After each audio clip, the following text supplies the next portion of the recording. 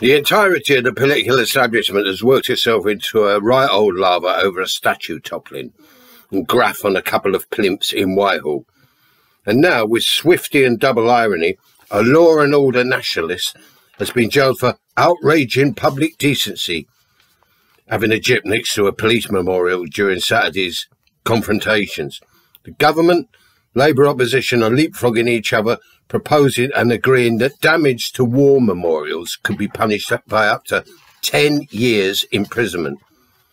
The barefaced brass neck of these scum politicians is something to behold, considering their crimes against humanity, the population of this country. Deportation of the Windrush generation, cover-up abandonment of the Grenfell Holocaust victims. But their most recent atrocity is a calculated negligence resulting in tens of thousands of fatalities to COVID-19 in care homes.